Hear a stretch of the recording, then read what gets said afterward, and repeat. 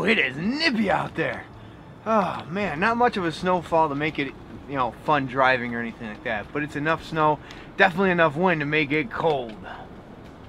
Oh man.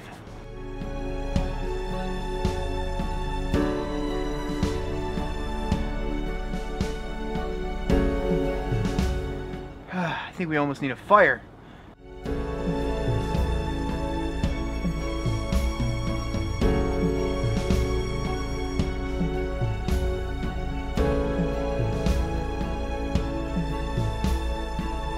As I get nice and toasty warm here, you can see the chimney fireplace thing that I have outside, the one I've shown you before.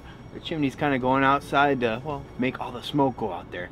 And then this is kind of a TP, so on the top here, there's a little bit of a hole to let any smoke that gets inside go out too. Now, oddly enough, this little structure that my son and I built, it's surviving, you know, 26-mile-an-hour winds. And it's definitely keeping the wind off of us. And, well, with enough ventilation, we can have a fire inside and it gets nice and toasty in here. It's a nice way to sit out here and enjoy the weather, if you can say that.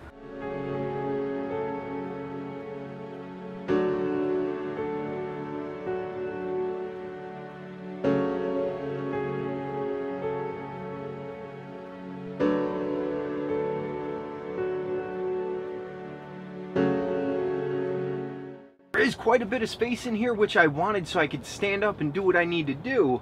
Chop wood and stuff inside to keep the snow, rain, wind, and everything else off of us.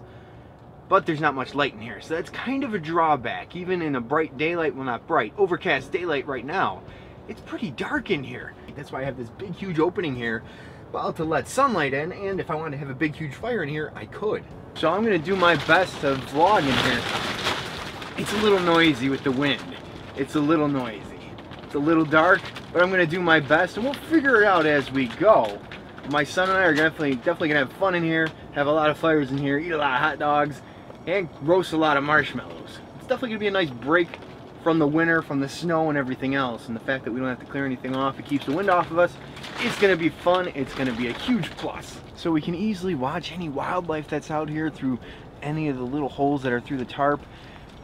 Really watch the snowfall and everything like that. It's a lot of fun out here.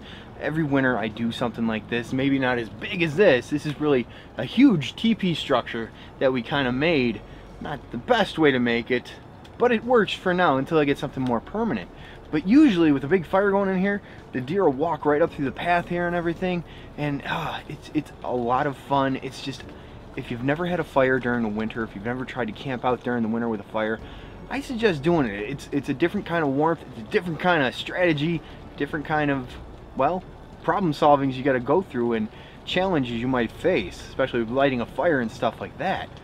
I recommend trying it, even if it's just trying to light a fire in your backyard. Anyways.